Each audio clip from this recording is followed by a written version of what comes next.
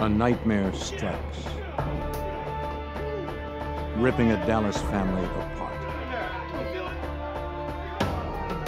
A father makes a desperate escape, while his wife and child are taken by a drug dealer. FBI agents race against time to find the hostages and their abductor. A trail of bodies litters the path to Geno Camacho.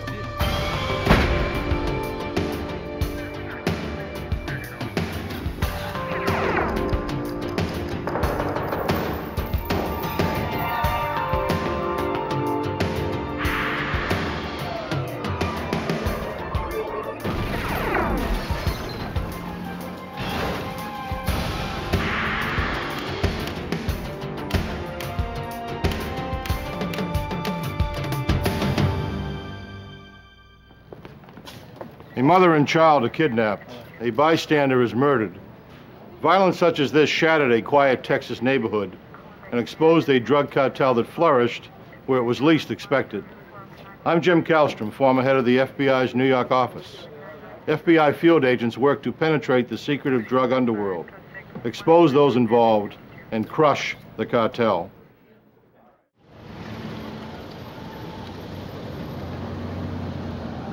In the spring of 1988, narcotics had infiltrated the working-class communities of Dallas, Texas. A rise in robberies and break-ins followed the drug trade. Some families retreated from the higher crime areas to the neighborhood of Pleasant Grove. Sam Wright, his 3-year-old son Andre, and his wife Evelyn Banks found refuge among the porch-lined streets. Here, residents looked out for one another. Then, early on May 20th, 1988, a gunshot shattered the morning silence. To the shock of one onlooker, 4 armed men emerged from the Wright house, dragging the family to a car.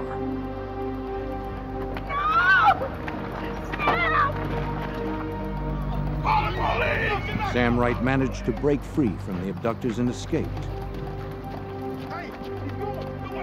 The neighbor who witnessed the incident ran to alert the authorities, while Wright dashed behind houses to avoid the gang. But help could not arrive before the gang stuffed Wright's family into the car and disappeared. Strangely, detectives had still not heard from Wright, and the mystery of the morning's events deepened as detectives entered.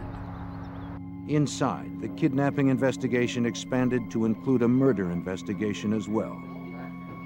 The police found the body of a young man lying face down in a pool of blood. A driver's license identified the victim as 25-year-old David Wilburn. Investigators were thorough and collected anything that seemed promising. But there was little evidence to collect. They also dusted for fingerprints, but retrieved none foreign to the residence. Detectives spoke to the neighbor who'd called 911, hoping she could provide some answers. The interview revealed that Wilburn, the dead man found at the scene, was Sam Wright's nephew. But she didn't know why anyone would want Wilburn executed. Detectives also learned that the Latino man who drove the Lincoln had visited Sam Wright on previous occasions. But no one recognized the others. For investigators, larger questions remained. Where was Sam Wright? And why hadn't he contacted authorities about his family's abduction? Just one disturbing fact was clear. A mother and her 3-year-old son were in the hands of killers. Given the urgency, the Dallas police called in the FBI. Special Agent Jose Figueroa was assigned to the case. Every time we receive information about kidnappings, that's a priority case in our standards, especially when a kid is involved. And we don't wait 24 hours to respond to a kidnapping. Figueroa began by searching for Sam Wright, the man who had escaped from the gang. The FBI learned that Wright was a fugitive, on the run for 3 years after fleeing a drug conviction. This explained why Wright, the distraught father, had kept on running and not turned to the police. But the FBI agents needed him. If they were going to move forward and help the wife and child, they had to talk to Wright. Suspecting that Wright was hiding in the area, agents canvassed the Pleasant Grove neighborhood, talking to neighbors. That's what we did at the beginning. We inundated the whole area with our business cards and interview everybody, just asking for somebody to get in touch with Sam Wright for him to contact the FBI office. As hoped, one of Figueroa's business cards found its way into Wright's hands. The panic-stricken father risked capture by calling the FBI. He asked for the only person who could help his family, Agent Figueroa. Tass Bailey worked with Jose Figueroa on the FBI Violent Crimes Unit in Dallas. Sam told Jose that the individual who committed this offense was a guy named Geno, and that was all that Sam knew him by, was Geno, but that he had been arrested several months before by the Mesquite Police Department for a murder committed down in the valley, the Rio Grande Valley. Sam Wright refused to come to the FBI office, but promised to call again. Until then, the agents had one lead, the name Geno. We went out to the Mesquite Police Department and met with Captain Larry Sprague. Larry told us, he said, "Oh, I know exactly who you're talking about. You're talking about Geno Camacho." 33-year-old Geno Camacho was a known drug runner whose large shipments of marijuana were distributed and protected by a small gang of thugs. He was also known to have a girlfriend named Wanda Jackson. On Sunday, May 22nd, just 2 days after the abduction, agents tracked down Wanda Jackson. They asked her about Geno Camacho's whereabouts, but she denied having any knowledge of where the suspect was. She claimed that she hadn't seen Geno in weeks. The agents left with the suspicion that she was lying. If the FBI had Wright in custody, perhaps they could have negotiated a deal with Wanda as a go-between, letting Camacho believe he would be paid for his hostages. But the agents lacked the leverage that may have encouraged her to work with them. They needed to bring in Sam Wright. When Wright called the next day, they were ready with a tap and trace on the phone.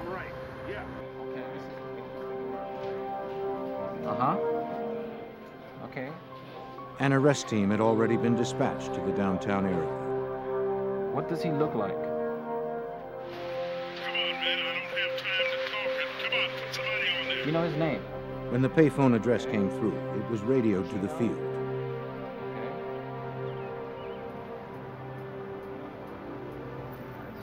The agents found Wright still using the phone, but they did not move in immediately.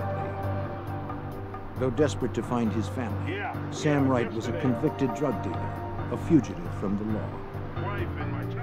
The FBI didn't know how far he might go to avoid capture. Agents spotted one man waiting in the car for the fugitive. Wright could have had others posted nearby.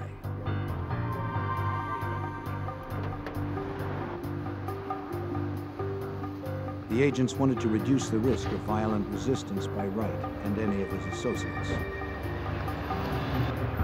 Okay, here we go.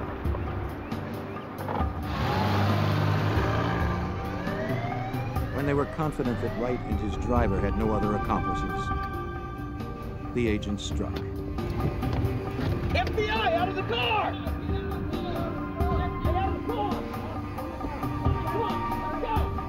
Wright was arrested without incident on his outstanding warrant and taken into custody. Agents Bailey and Figueroa began the interrogation of the captured fugitive. What's your tie-in with Geno? I don't have a Wright described the events of May 20th, 1988. It was any family's worst nightmare. On that day, Wright kept his young son, Andre, entertained. His wife, Evelyn, sat alone downstairs. They were in mourning. Wright's mother had recently passed away in Louisiana. He was expecting his nephew, David Wilburn, to arrive shortly and drive the family to the funeral. Wright watched for Wilburn's arrival since visitors did not have access to the front door. As a fugitive, Wright had installed burglar bars around the porch, thinking it would protect his family, both from the law and from his violent associates. But the bars could not withstand Geno Camacho's anger.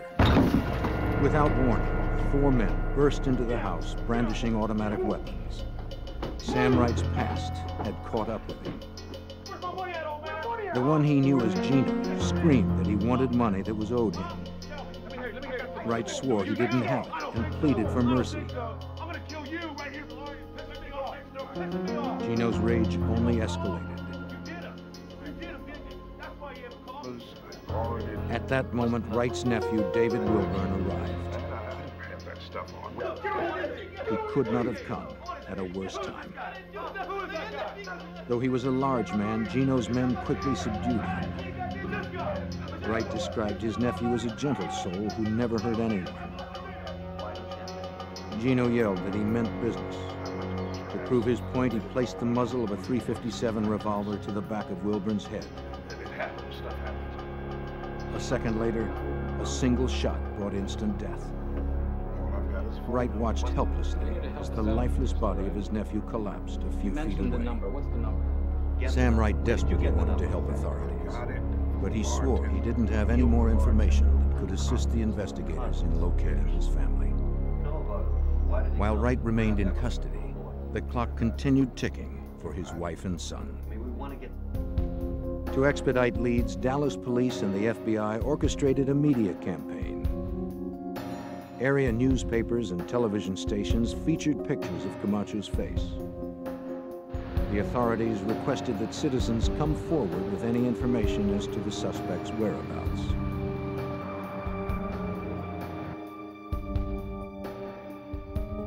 This campaign yielded a tip from an unsavory source, another drug dealer.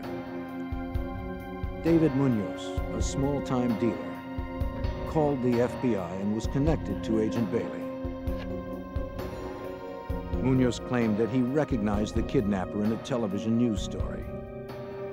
He said he had information that might be useful to the investigation.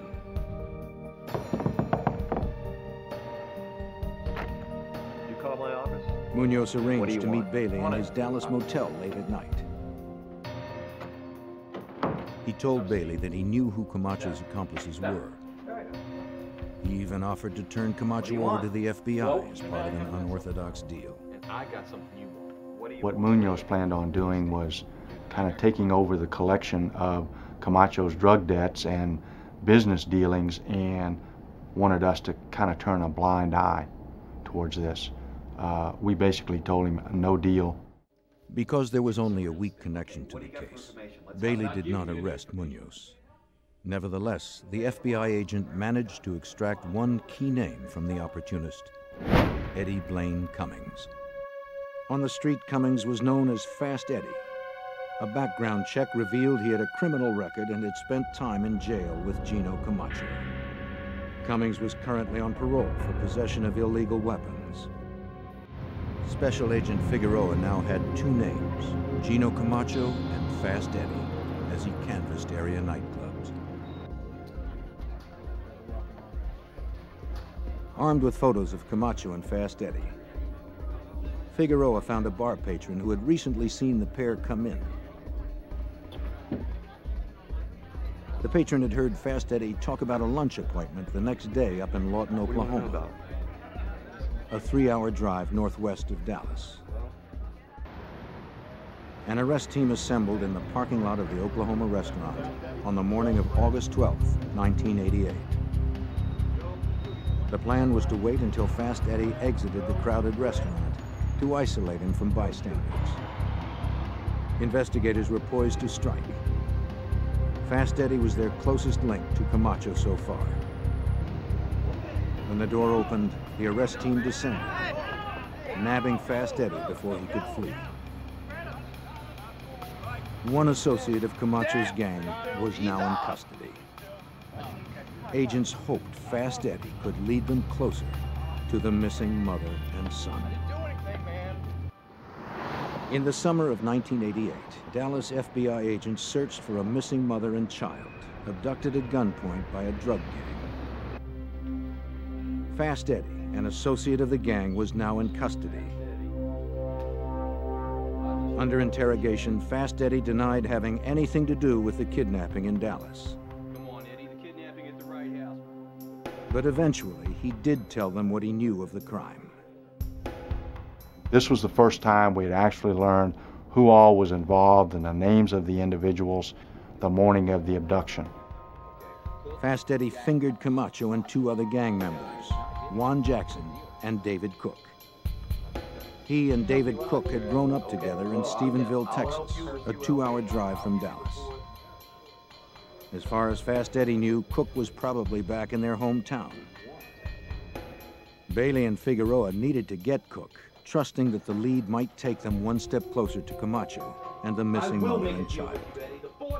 They sought a contact in Stephenville and found the name of Detective Don Miller. On August 15, 1988, Detective Don Miller called back Agent Bailey. Miller had found the suspect working at his family's convenience store. The detective would hold him until the agents arrived. You're waiting on you. Miller warned Cook that if he knew something, it would be best to cooperate with the FBI. Yeah, you boys. One member of the gang that kidnapped Evelyn and Andre Banks was now in custody. The FBI was a step closer to Camacho and the missing pair. Agents rushed to Stephenville, hoping David Cook may lead them to Camacho and his hostages before time ran out for the mother and son. A couple of months ago. He had decided to help investigators with the case in the hopes of a lighter sentence. Over 2 days of interrogation, Cook detailed his version of the events of May 20th, 1988.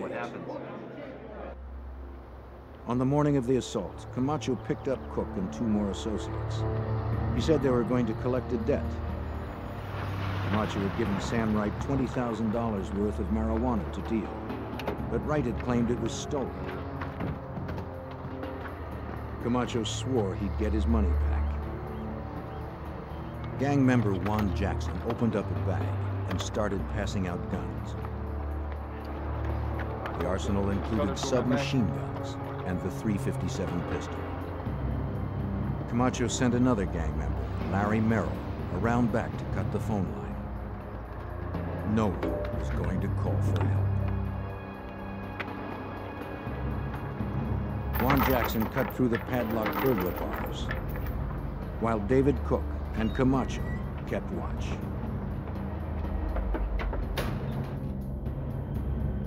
They burst in the front door and found Evelyn Banks in the living room. Camacho had his men sweep the house, guns drawn.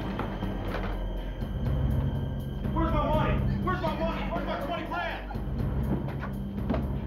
Chance this. Move. I want my money. I want it now. I'm not leaving this house without it. I'm not leaving here without my money. Understand me? The gang corralled the terrified family into the living room as Camacho's fury rose. He said that if the family didn't cooperate, they would die. Camacho told him to put the baby on the sofa next to his mother, and that if the baby moved or caused any problems, to shoot him.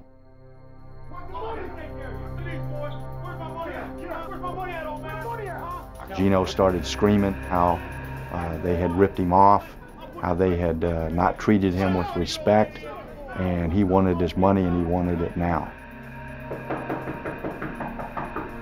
Amid all the shouting, there came a knock at the door. The assailants' first thought was that the neighbors had summoned the police. Camacho and Jackson moved into position, prepared to fire on the police they thought were on the other side of the door. Come in. When David Wilburn walked through the front door, he was surrounded by the armed gang. The gunman threw him to the ground without a struggle.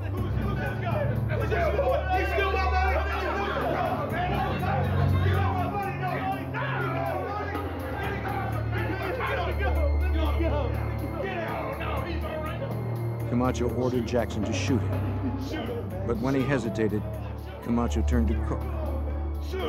But when Cook refused, Camacho grabbed the gun from his hand and showed everyone just how serious he was.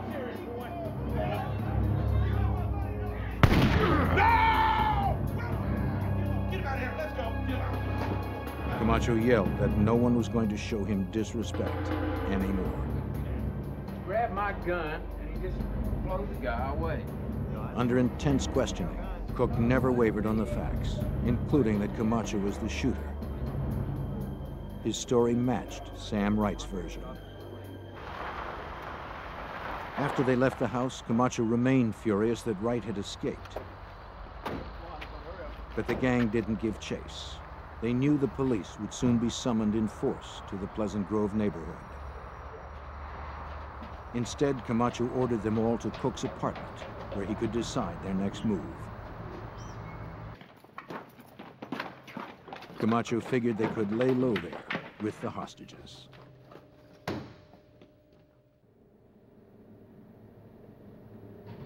Paul Macaluso was the assistant U.S. attorney who tracked the case. They were concerned about damage control. They had 2 witnesses to a murder, to a capital murder, and what to do about them. Cook told agents that a new gang member, Spencer Stanley, was called to the apartment to guard the hostages while he and Camacho were away dealing drugs at a nearby hotel. Juan Jackson didn't stay much longer. Fearing the heat from the authorities, he cleaned the guns, took some getaway cash, and left the gang for good. Boy throws him in the hole. While Stanley kept watch over the hostages, Cook and Camacho drove to the hotel to make the drug deal. There, just 2 days after the abduction, Camacho got a call from his girlfriend, Wanda Jackson. She had a cryptic message for him. Hey, your big brother was just here? Yeah. Big brother, of course, referring to the federal authorities, the FBI, had been to the house. The same girlfriend that had sworn to the FBI that she had no idea of Camacho's whereabouts reached him moments after the agents left her. In trouble. I don't know how. Her warning gave the gang a head start on the pursuing agents. Camacho returned to Cook's apartment.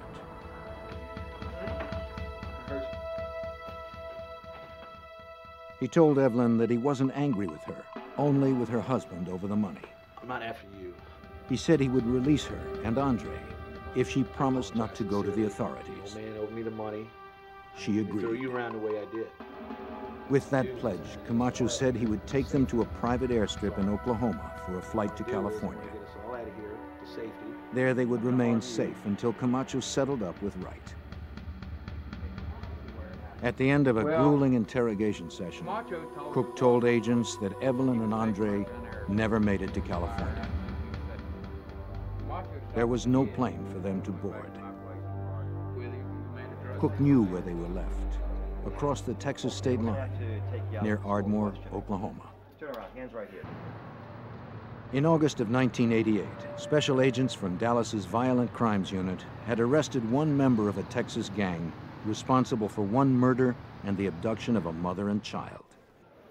While in custody, Cook pointed special agents Jose Figueroa and Tass Bailey north to Oklahoma.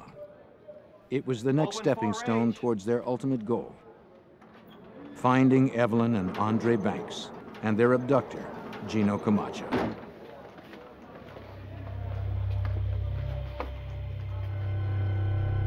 According to Cook, Camacho had driven Evelyn and Andre Banks to a remote area across state lines. The gang leader had promised to fly the mother and child to her relatives in California from an airstrip that was concealed behind the trees. They pulled the car off the side of the road and together headed into the woods. Spencer Stanley led the way, carrying 3-year-old Andre. In a few hours, she thought she would be on the West Coast, where she would remain until her husband paid the drug debt he owed Camacho. But as they walked deeper into the woods, Evelyn found no clearing for a plane to land. No! Then she saw the hole. No! No!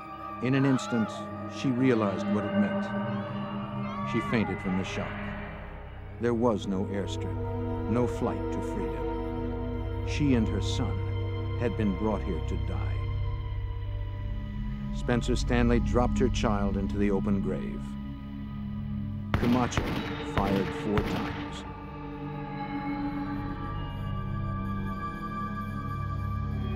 Then they threw Evelyn in on top of her son and shot her as well. Evelyn Banks and her 3-year-old son Andre died on May 23, 1988. This was the grisly scene that David Cook told agents he was leading them to. The agents had just about reached their frustration point when Cook at last recognized the area. The search for Camacho's victims began in the punishing heat of late summer. The federal kidnapping case had escalated into a homicide case as well. Camacho had now killed 3 people. But if the agents wanted to prove their case against the killer, they had to find the bodies. To pinpoint the burial site, the agents began a line search through the trees. And as we walked in behind those cedar trees, you could see a depression in the ground where someone had dug. All the sod had been torn off. When investigators reached the site, 3 months had passed since the murders. They began the painstaking excavation. They removed small loads and sifted through the dirt, careful not to miss or destroy any evidence. Near the surface, agents found shell casings from a .380 caliber weapon. Yeah, somebody got a bag? That fit with Cook's account that Camacho had fired a small, semi-automatic pistol. Right there. The digging continued at a painfully slow pace. Like they've all been here about the same. You got to remember, this is the end of August. It was about 95 degrees, about 90% humidity. We were in that area of the trees, so there was no air movement. I mean, we were just stuck in there. We'd been digging for about 2 hours. Then one of the agents struck something hard. It sounded hollow. Another blow broke through the shell-like crust. A foul stench suddenly overwhelmed the agents. And the god-awful smell of decaying human body came out of the hole, and we both jumped out of the hole and went over in the bushes and got sick, and then had to go back into it again. Before burying Evelyn and Andre, Camacho and his men covered the bodies with cat litter to help hide the odor. But the clay in the cat litter absorbed moisture from the bodies, then hardened into an airtight shell, reducing the rate of decomposition and preserving the bodies for autopsy. Despite the nauseating stench, the agents pressed on. They put Vicks Vapor Rub under their noses to suppress the odor and continued working.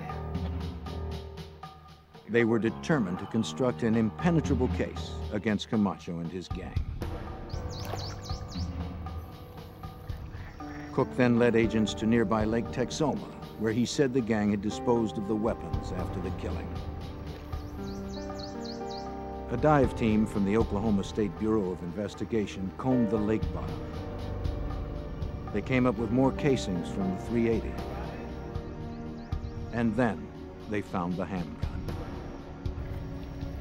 The physical evidence against Geno Camacho was now solid, corroborating eyewitness testimony.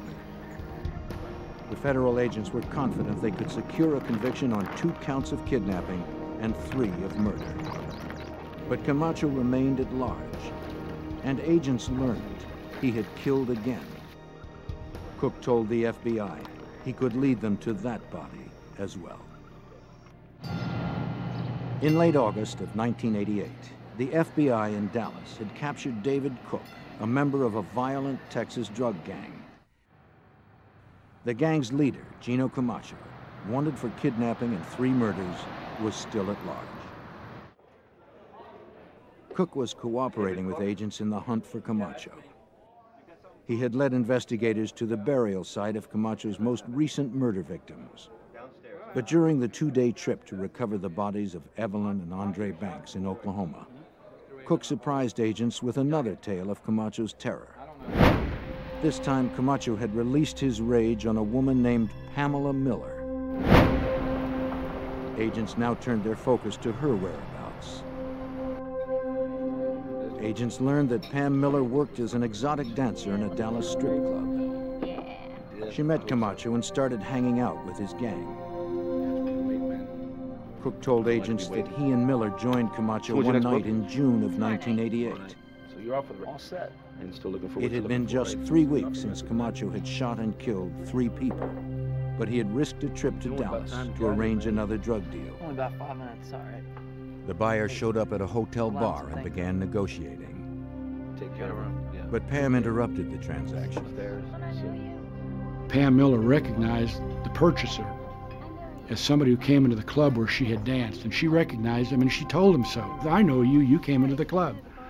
Well, not surprisingly, this had a chilling effect on the transaction. Sure. The buyer skipped out. The deal was dead. You have any idea what you just did? I know him from where I dance at. You do? Camacho became furious at Pam for messing up the drug deal, and Cook and Pam and Camacho walked out of the hotel. As soon as they got in the car, Camacho started beating Pamela. Pamela then made some comments to Camacho attacking his manhood, which only infuriated him more. Yes. Huh? Yes, you did. You lost me. As they drove, Camacho's rage boiled over. Cook and Stanley had seen the results of his temper before. They knew where it could lead, yet they were too intimidated to speak up. Camacho's brutal beating didn't stop until Miller had lost consciousness. Stop the car. Still enraged, Camacho ordered Cook to stop the car.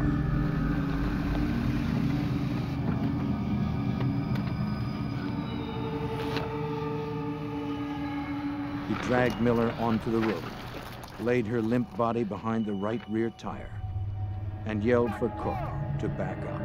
Come on, Geno. I don't want... Back the car! Now!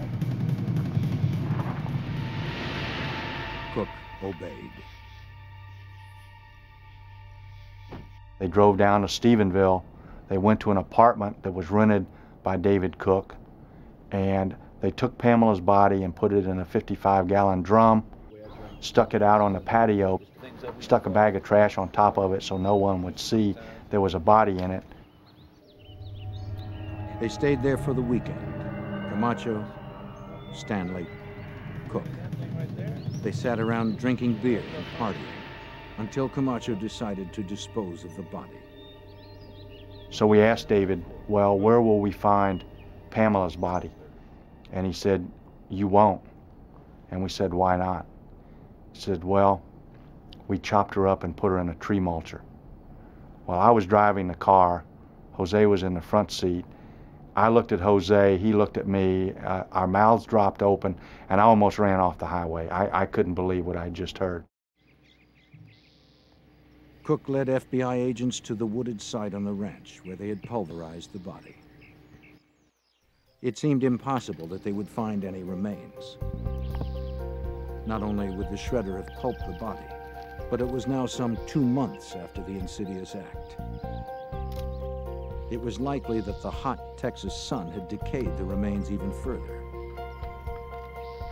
Despite the odds, agents set out to recover what they could. From Cook's account, the agents figured out the shredder's discharge path. They set up a grid system and began meticulously scouring the scene. The process took hours, but the hard work yielded dividends. From the ground, agents recovered bone shards and tissue. In the tree branches above, they found more tissue, dried by the sun. Each item was bagged and labeled based on its location. The agents also recovered teeth. A check with Pamela Miller's dental records allowed a positive identification of the victim. 23-year-old Pamela Miller had been Camacho's 4th murder in as many weeks. Yet her murderer was still at large, and every day he remained free, Camacho posed a threat to anyone that crossed his path. But a major break in the case soon followed when the family of Spencer Stanley, the gang member who had helped Camacho kill 3 victims, contacted the FBI. They tipped the agents off that Stanley was hiding in a trailer park in Huntsville, Alabama. Stanley told investigators that he had thrown the .357 Camacho used to kill David Wilburn into Lake Ray Hubbard near Dallas. An FBI dive team searched the bottom of the Texas lake.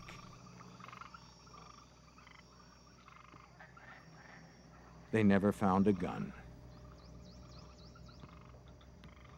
I got something. But they did find a casing from a .357 and several live rounds. The recovered bullets were taken to the FBI's Materials and Devices Unit in Washington, D.C. for neutron activation analysis. Agents hoped that the bullets from Lake Ray Hubbard could be matched to the bullet that killed Camacho's first victim, David Wilburn. Neutron activation analysis is based on the fact that lead bullets are created in batches, and each batch of lead is unique. The FBI examiners needed to prepare the bullets for the test by removing the slugs from the shells, readying them for transportation to a nuclear reactor. Lead samples from each bullet were lowered into the reactor's core. The samples absorbed neutrons and became radioactive. The radioactivity was measured and gave a precise reading of the chemical elements found in the lead, a radioactive signature. Examiners concluded that the signatures from each bullet were identical. The bullets from Lake Ray Hubbard and Wilburn's body had come from the same batch of ammunition. Though the physical evidence against Camacho continued to build, it didn't put the authorities any closer to locating the fugitive. Through an informant, the FBI learned that Camacho had escaped to Mexico and was hiding in a small town just south of the Texas border. U.S. authorities sought to have him arrested and extradited. But Mexican authorities were unable to cooperate. They claimed that the town where Camacho stayed was controlled by drug kingpins who were heavily armed. If the Mexican police attempted an arrest, there would be heavy casualties. The FBI would need another plan to bring the gang leader to justice. After 4 murders in the U.S., drug dealer Geno Camacho had escaped to Mexico, out of reach of the FBI. But without his gang or the drug trade that had supported them, his money began to run out. By the spring of 1989, Camacho was in desperate need of cash. He still had suppliers in Mexico, if he could locate a buyer in the States. Because he feared crossing back into the U.S., he searched for a middleman with narcotics distribution contacts north of the border. The low-level go-between Camacho stumbled upon worked as an informant for the U.S. Drug Enforcement Agency.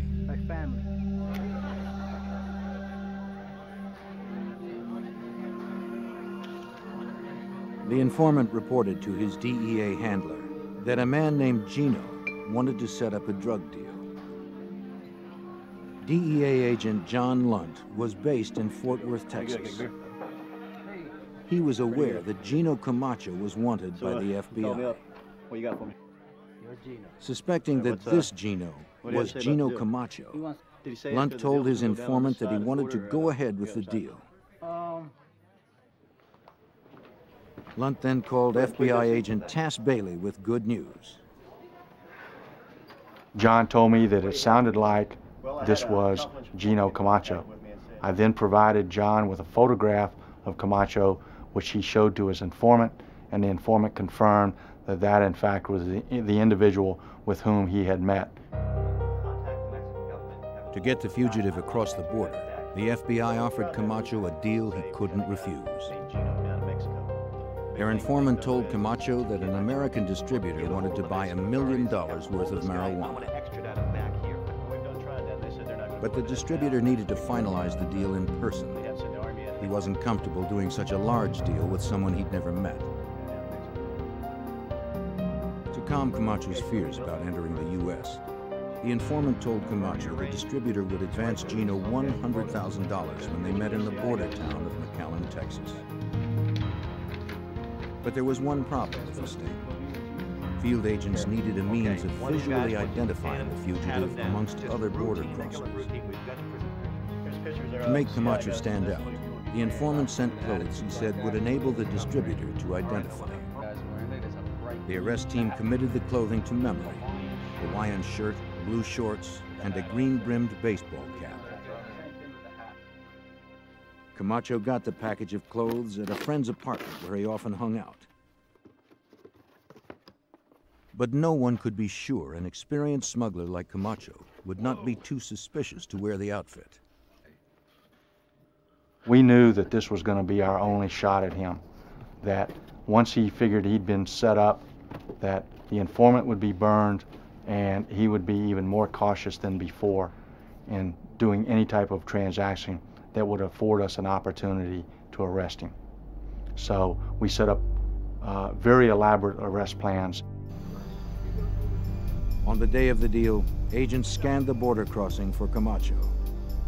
They hoped they could find him in the crowd by the telltale clothes that the smuggler had been sent. Then, the arrest team spotted him in the outfit.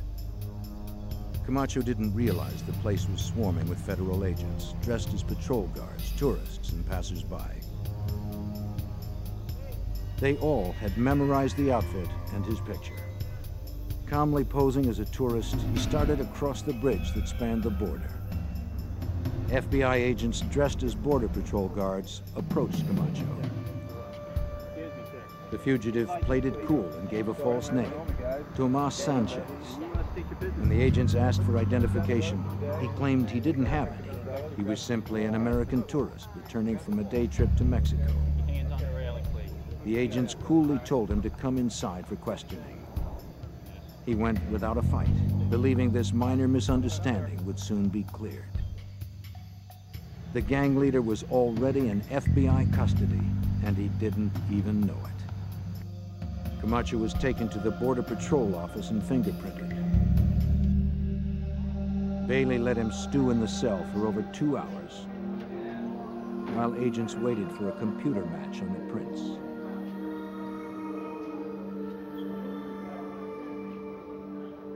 Camacho didn't break his silence. I addressed him as Tomas Sanchez, and he acknowledged that, and I says, well, we have taken your fingerprints, we have run them through the computer at the FBI in Washington, D.C., and the computer says that you're not Tomas Sanchez, you're in fact Geno Camacho. And he said, well, if that's what the computer says, it must be so. But Camacho denied knowing anything about the murders. To the end, he never admitted any involvement in the kidnapping and murders. He claimed the FBI had framed him for the crimes. The arrest of Geno Camacho made page 1 news across the Southwest. From the border, he was moved to a cell in Dallas County and charged with firearms violations, kidnapping, conspiracy, and capital murder. Camacho and the rest of his gang were prosecuted by the authorities. David Cook received 24 years for his part in the murders and kidnapping. Spencer Stanley got a life sentence for the 3 murders he helped carry out. Juan Jackson earned a life sentence for his involvement. Fast Eddie Cummings and Larry Merrill got 8 years each. Sam Wright had to serve his prior drug sentence, as well as additional time for fugitive flight. But for Camacho himself, state prosecutors sought the death penalty. For the state of Texas to put a man to death, the prosecution must prove more than premeditation. It must show the accused remains a threat to society. For this reason, Camacho was tried on the state murder charge first. Otherwise, a conviction on the federal charges would have sent Camacho to prison, where any threat he posed to society would have been removed. In separate trials, Geno Camacho was found guilty for murder and kidnapping. The sentence was carried out 10 years after the deaths of Andre and Evelyn Banks and Pamela Miller. On August 26, 1998, the state of Texas executed Geno Camacho by lethal injection.